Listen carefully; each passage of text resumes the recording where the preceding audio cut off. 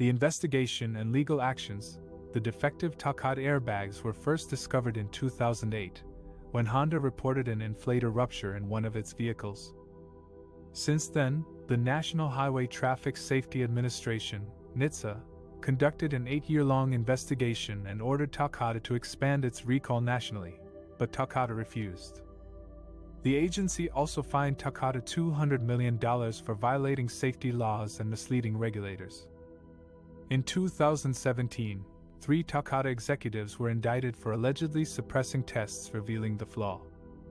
They were charged with wire fraud and conspiracy and faced up to 10 years in prison. Toyota called for a joint industry initiative to independently test the Takata bags, and other automakers joined the effort. The testing confirmed that the airbags were prone to explode due to moisture and temperature changes. As a result, more vehicles were added to the recall list, making it the largest and most complex safety recall in U.S. history.